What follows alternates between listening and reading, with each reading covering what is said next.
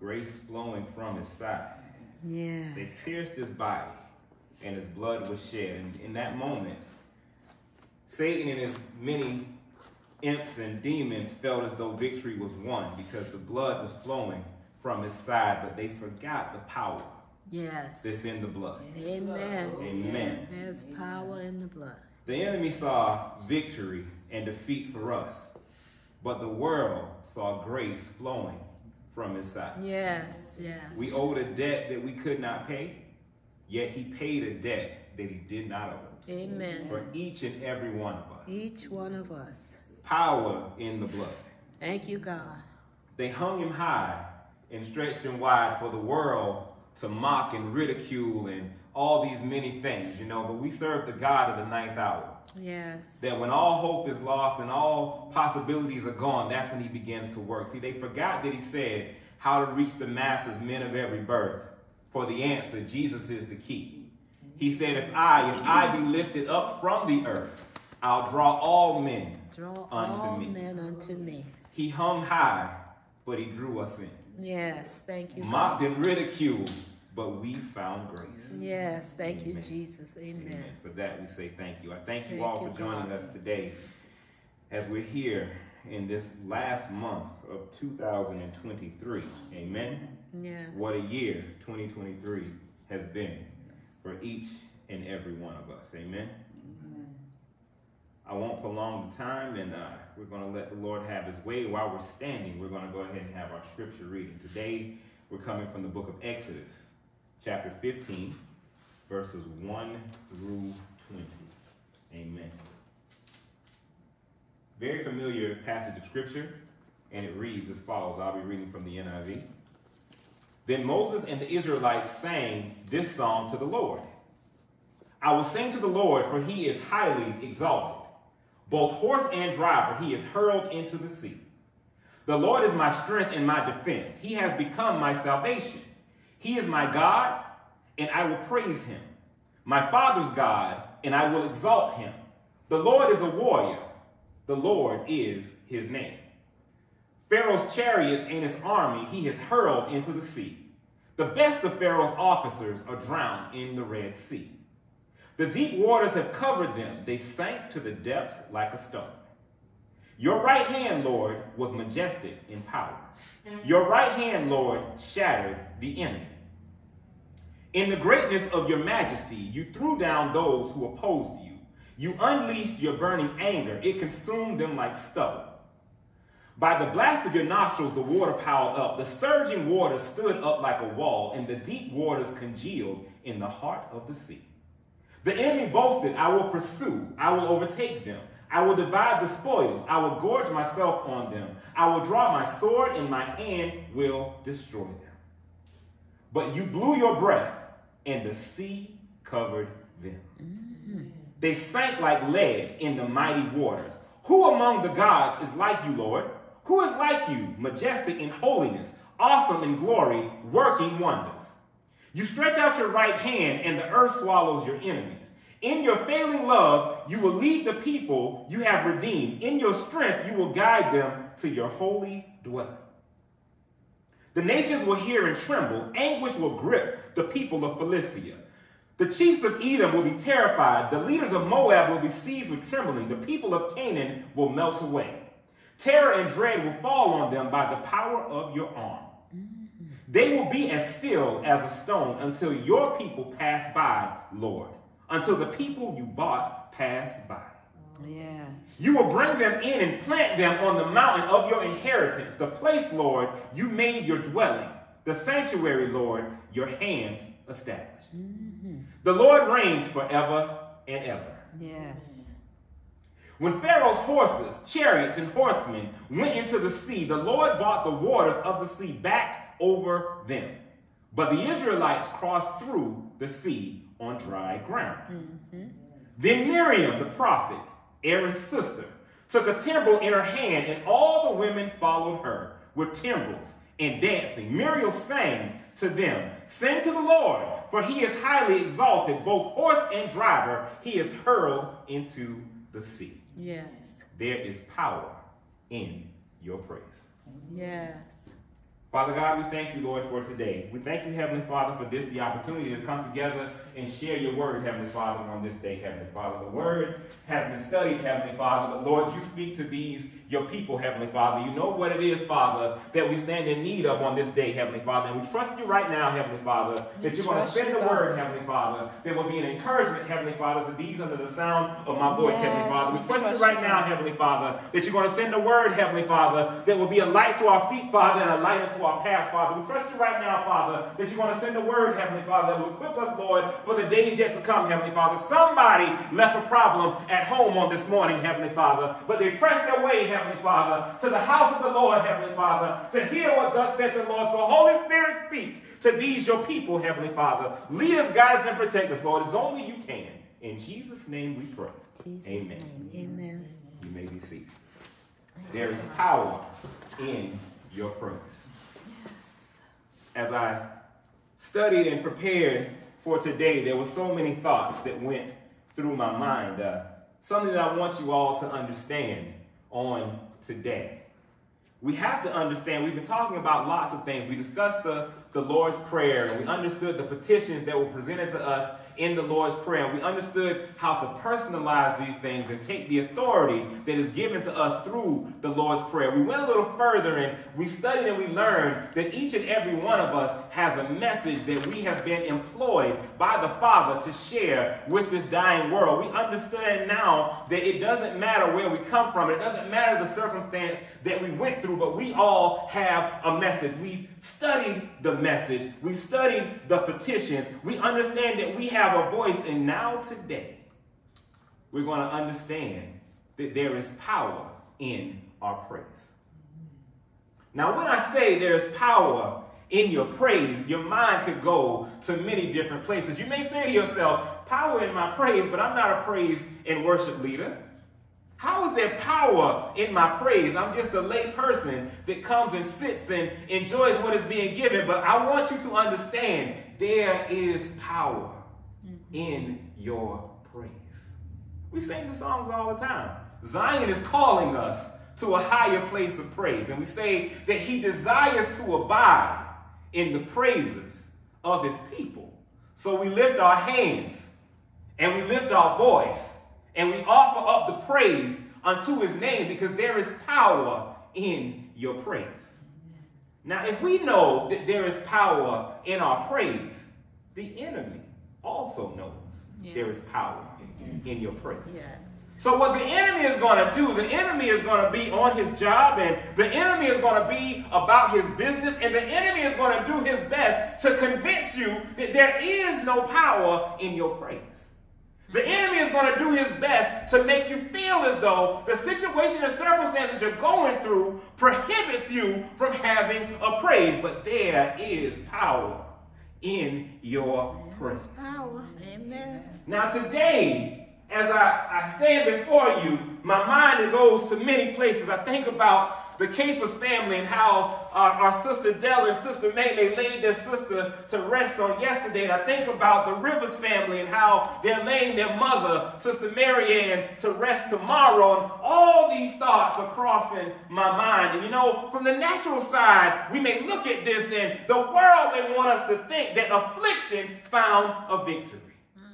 But I stand before you today to let you know that your praise has power. That's right. And the affliction has no victory. When I think about Sister Mary Ann and all that she endured and all that she went through, Miss Mary Ann was my Miriam. She was a person of encouragement. She was a person of support. She was a person that had a positive outlook, because there is power in your praise. The first point that I want to leave with you today is I want you to remember that the enemy may be tormenting you, but the sea is coming. The enemy is on each and every one of our paths. The enemy is on his job. The enemy is doing exactly what he was sent to do: steal, kill, and destroy. Amen. He doesn't take a day off. That's right. He works overtime.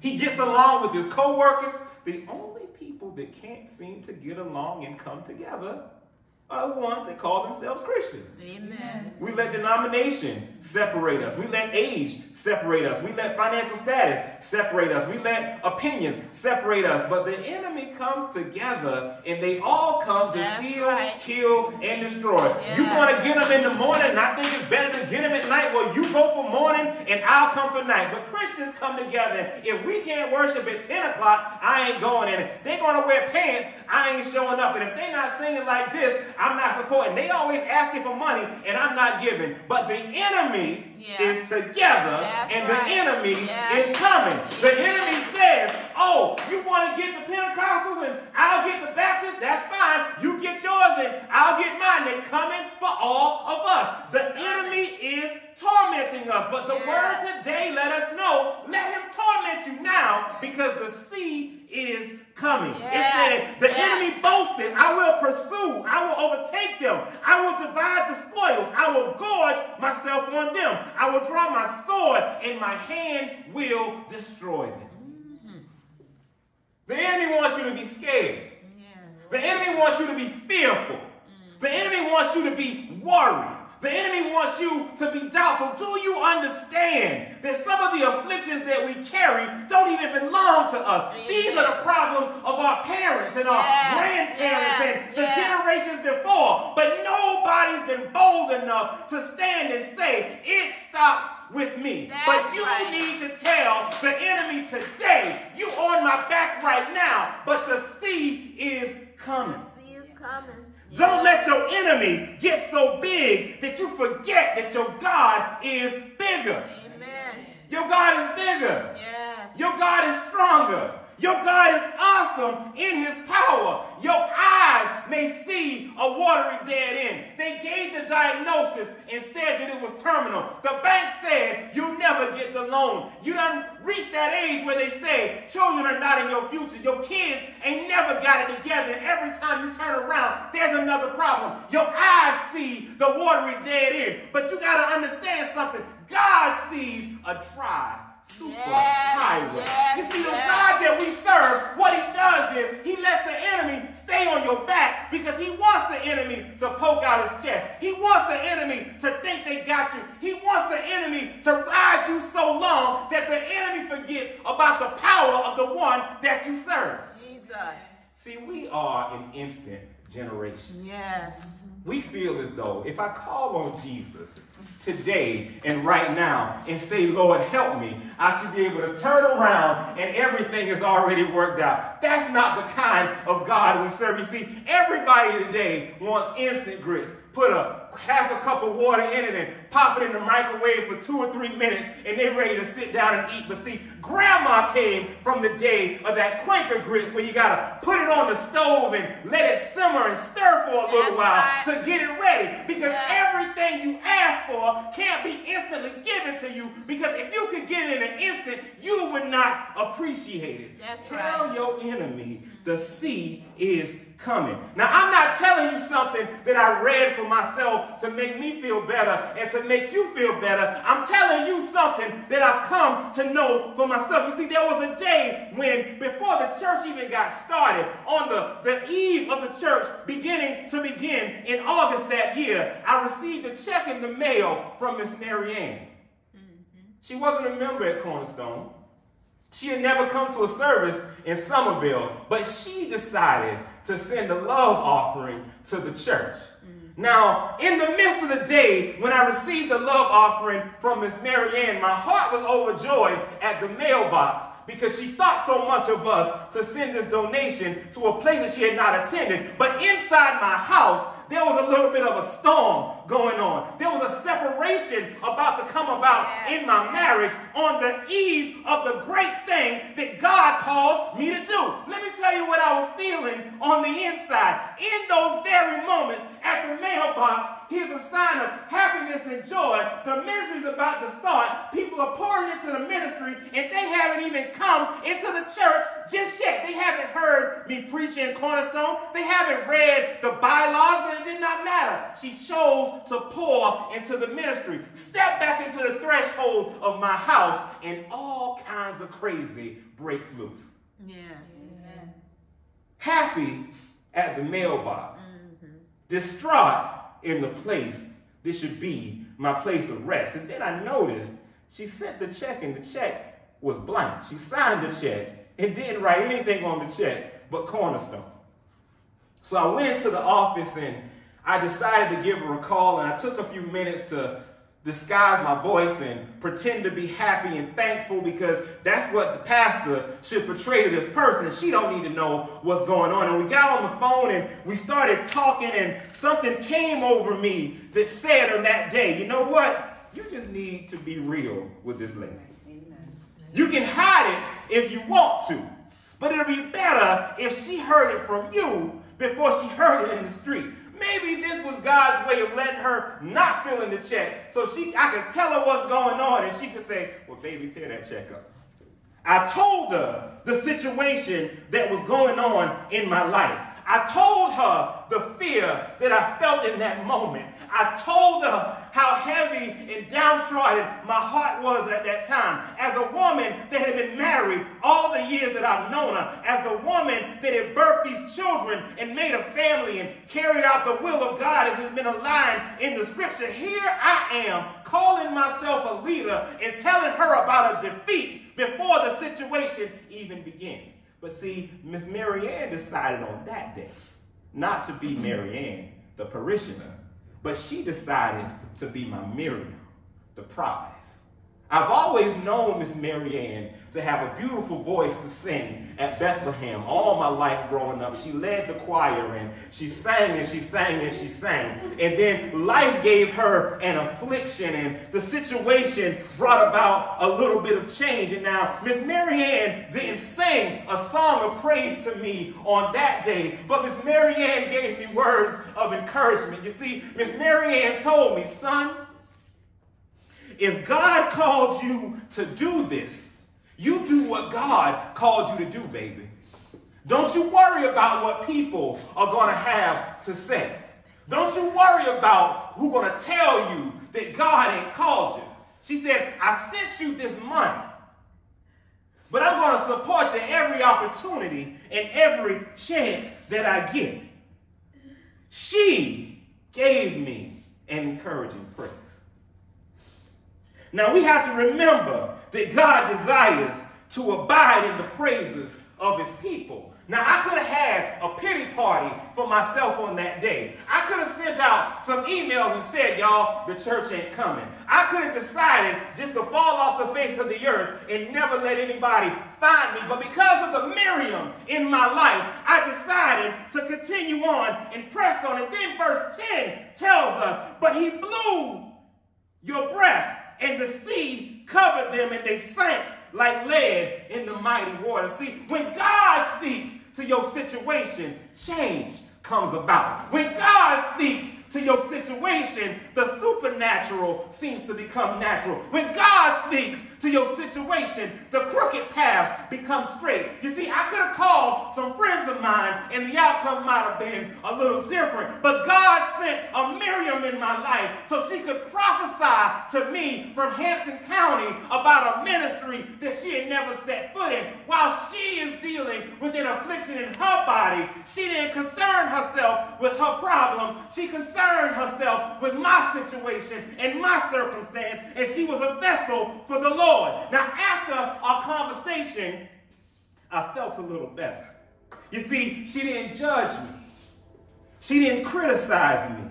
She didn't critique the ministry. She told me to hold my head high. You see, she called in on Monday night prayer time. She's not a tech-savvy woman, but she found a way to get on, talk through the text, and she sent me a message afterwards and let me know that she enjoyed it. She sent me a text message and tell me to be encouraged. So I stand before you today to tell you, let your problems know that the sea is coming. Let your situation know that the sea is coming. Press on, baby, just a little while longer. Press on, brother, just a little while longer. Don't look at what's beside you and don't worry about what's behind you, but fixate on your eyes on that which is before you. Your eyes are going to tell you it's a watery dead end, but your faith is going to show you a dry superhighway. Hold on, Sister Sinitra, there's a dry day coming. Hold on, Sister Sinitra, he heard your cry. Hold on, Mother Haywood, God has not forgotten. Hold on, Miss Jeanette, God is still answering prayers.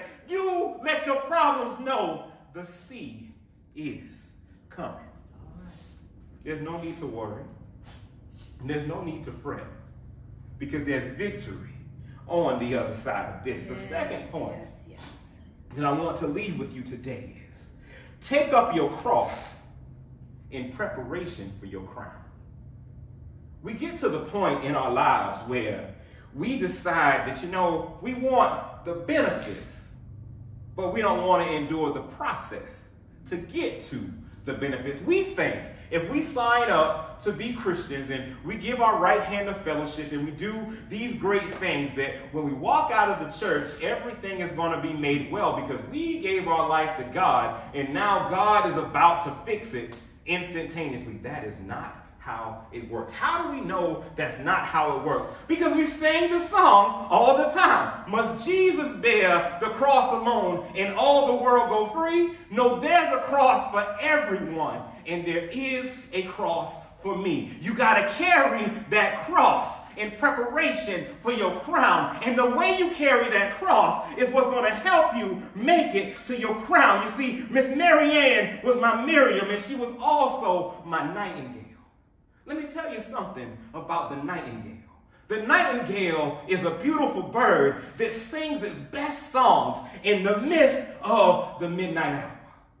Now we hear the mockingbirds and we hear the blue jays, and every time we hear them, the sun is out and it's a beautiful day and you can look around and you can find them. But now deep in the midnight hour, there comes a beautiful sound out of the midst of the darkness, and that sound is the nightingale. It don't sing during the daytime. It don't sing when the crowd is around. It don't sing when everybody is watching. But while everybody is slumbering and sleeping, and while some can't get to sleep because their pillows are wet with tears, and while their minds are everywhere but on rest, the nightingale belts out its most beautiful song in the dead of the night to let you know that don't worry about the situation that you're going through, because in the midst of your darkness, God will send you peace. Yes, yes. She had a struggle, she had a situation, and she had a circumstance, but she still sang God's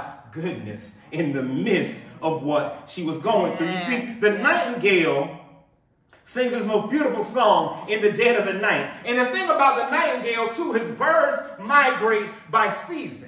As it starts to get cold, they move from here to there, and they do this and they do that. But the thing about the nightingale is usually the first bird of season to migrate. It moves before the other birds move. Before the ministry was started, the nightingale had come into my life. Before I preached the first sermon at Cornerstone, my nightingale was already present in my life. Why did she come so early? Because she had to encourage me in my midnight hour. She didn't worry about her pain, and she didn't worry about her affliction, and she didn't worry about what she was going through. She just said, I want to be a support, and let me remind you of God and his goodness. Your nightingale is coming to your situation, and your nightingale will be there before the circumstance gets rough.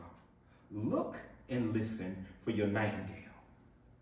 Now you see, the nightingale nests on the ground and not in the trees. A beautiful bird with a beautiful song. You would think that he would build his nest high in the tree and in the cleft and in the rocks to make it hard for the predators to get to them. But they build their nest right there on the ground and in the open. Perfect target for their predator. Perfect target for anyone. And I'm sure the predators realize that the bird is going to sing in the middle of the night. But how hard will it be to find that bird in the midst of the night hour? But God places the nightingale in plain sight so that you and I can see them. You don't got to search all around to find where they are. You don't got to look at the trees and wonder if they're over here or over there. But they're right here in the midst of us because they're taking up their cross in preparation for their crown.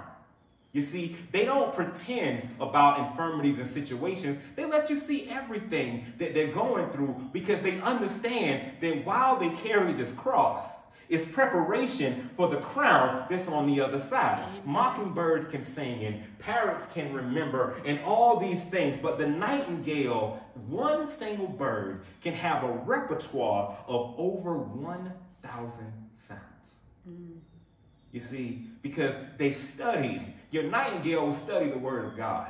And your nightingale will bask in God's presence. And your nightingale will spend time with the Father so that when you come to your nightingale, it can sing a beautiful song to you and bring things back to your memory that you may have forgotten. But the nightingale doesn't forget because it's got it tucked away inside of the crevices of their hearts and the crevices of your mind. They're going to take up their cross in preparation for their crown. Now you can look at them and see the situation, and you can look at them and see the circumstance. When we went and we visited with her for the last time, my heart was a little heavy because I didn't know what God was going to do. But then I entered the room, and in my heart, I could just hear her singing because I know what I saw before me, but I know what I heard and I felt in my heart. Because the same way that she was a nightingale for me, what I saw before me was a person that had made preparation with her cross for her crown. She never complained about the pain in her body. She never complained about the visits to the doctor, but she always proclaimed God and his goodness and his grace. Find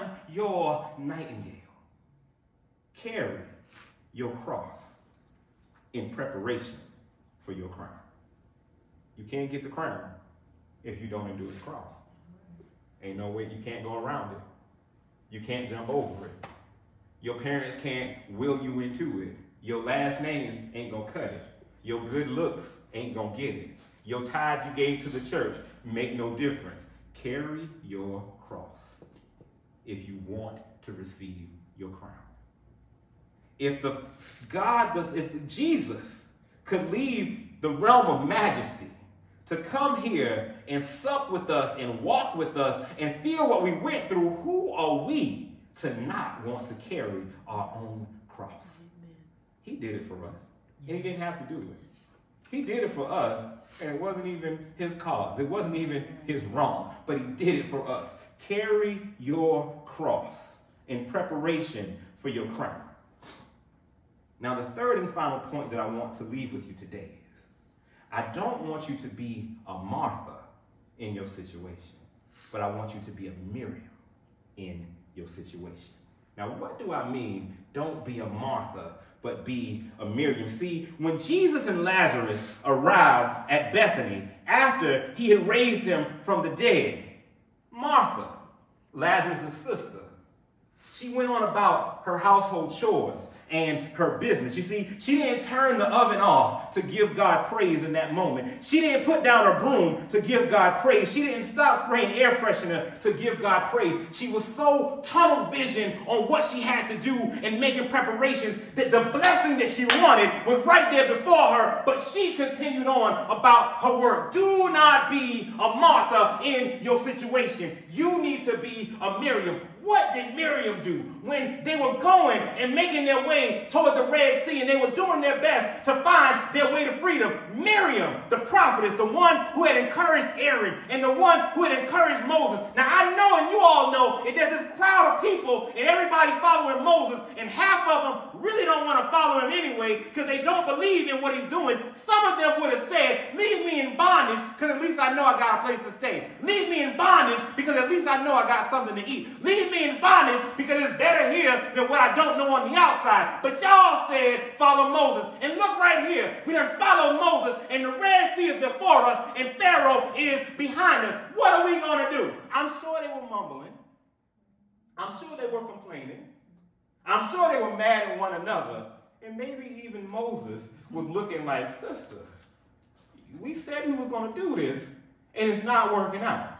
But instantly, God showed up on the scene. And God took the watery dead end and he parted the sea right there before him. And see, we serve the God of exceeding abundance, which means he does more than you can ask for. He does more than you can think. Now, God could have took the people and just transported them to the other side. God could have took his time and made a divide so that Pharaoh couldn't get to him. But God let the oppressor get so close to them, and then he opened up the way for them. But when I read it in the scripture, it doesn't tell me that they had to step through mud and people started losing their shoes and they were worried about the old people that were crippled and the babies and all this. It tells me they stepped through on dry land to the other side, because that's the kind of God that we serve. If God is going to give you a way out of the situation, you don't got to worry about it half doing it. If God is going to give you a way out of the situation, you don't got to worry about if it's going to work out. If God is going to give you a way out of the situation,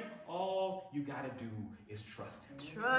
Trust in the Lord with all thine heart. Lean not to thine own understanding, but in all your ways acknowledge him, and he will direct your path. My understanding would have told me there's no way they're going to walk through the bottom of a sea on dry ground. That's what my understanding would have said. But my faith says if God spoke it, he can do it. Yes. The scripture let us know that he breathed on Pharaoh and gave him the victory. He didn't even have to come down and hold the water back with his hands. He breathed, and there was the answer. So if his breath could hold back the sea for them to cross through on the other side, what is your situation and affliction for our God to handle? Who wouldn't serve a God like this? Now, what did Miriam do in this instant? They made it through to the other side. Miriam didn't take time to say, y'all see my brother? And y'all see what my brother did? Miriam didn't take time to say, all of y'all over there in the corner that was doubting my brother, y'all need to apologize right now. That's not what she did. Miriam didn't say, lift up Moses before the people so they can see what God did through our family. That's our people that did this. That's not what Miriam did. As soon as they made it to the other side, Miriam grabbed her timbrel and she gave God a praise. Don't you let God take you through the situation and you make God wait on the praise you do to him. Don't you let God work it out for you and you say you'll praise him on Sunday. Don't you let God make a way for you and you forget to give him the praise. Don't you let God open a door that was closed and you forget to give God a praise. Get your timbrel in your hand and give God the praise that is due to him. You desire to abide in the praises of your people. Give God his praise. Yes. Thank you, Jesus. Remember Miriam. Yes. Remember Miss Mary Ann. Yes. The affliction was on her body. It had to be hard. It had to be tough. Yes. But she gave God praise. She gave God what was due to him. She carried a cross so she could get a crown. Do not forget to carry your cross. Amen. Thank you, God. Do not forget to give God his praise. Hallelujah. Do not forget what he's done for those in the past. Yes. Do not doubt that he can't do it for you. Do not be the tunnel vision Martha, but be the Miriam and give God his praise. Give it to him. Give God what's due to him. Yes, give it to him. Hallelujah. He desires to abide. Thank you, Jesus. In the praises of his people. Hallelujah. He desires to abide in the praises of his people. Yes, God. He desires to abide in the to praises of his people. Thank you, Jesus. Are you giving him his praise today? Hallelujah. I know the situation looks tough. I understand. I face them myself. Not telling you what I don't know. I'm going to tell you what I'm often reminded of. Yes, God. If God brought you to it, God can and will take you through it. I tell you what I'm reminded of. He didn't let Moses and the people drown. He took them through to the other side. I'll tell you what I'm reminded of. He'll send a Miriam in your life to give you some encouragement. Yes. I'll tell you what I'm reminded of. He'll send a nightingale in your darkest hour to sing a song of praise. I'll tell you what I'm reminded of. If you carry your cross, he will give you a crown. I'll tell you what I'm reminded of. The enemy is on your back, but the sea is coming. There is power in your praise. Stand to your feet. Hallelujah.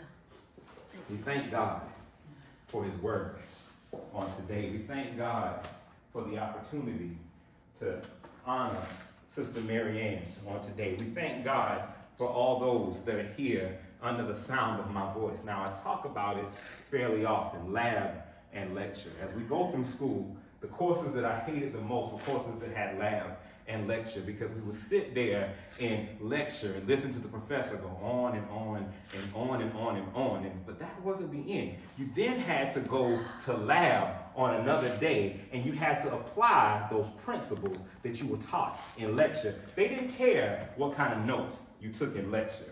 He didn't care that you showed up for every lecture session. What he cared about was how you took what you learned in lecture and you applied it in lab. That's where your grade came from. Your grade didn't come from being present, but your grade came from application. And that's the same way it works in this Christian life. God ain't giving us credit for perfect attendance on Sunday morning. God is giving us credit for our application in lab. Where do we find ourselves in lab? In the highways and the byways. Where do we find ourselves in lab? In our homes when we're dealing with our spouses. Where do we find ourselves in lab? On the job when they're getting on our nerves. Where do we find ourselves in lab? When we think no one is looking.